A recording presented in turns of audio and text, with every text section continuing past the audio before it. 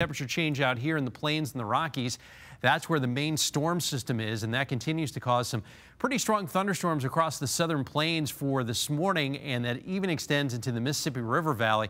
And those will continue to track towards the northeast during the day today. The crux of that system will actually go northwest of our area, and that'll bring us a better chance of some thunderstorms for tonight into tomorrow morning. There'll also be a chance of some more storms again later tomorrow. So I've pressed this button about 9 times now, and the graphics aren't advancing. So I have a feeling I have to tell you what's going to happen with the 7-day forecast. So for today, we'll have a lot of clouds around, maybe a shower, a couple sprinkles. Highs today will be in the mid 60s. And then this warm air from the south is going to move in tomorrow. Highs will be in the mid 70s. Good chance of storms in the morning and then again late in the day. But a good portion of Sunday will be mostly dry during the course of the day.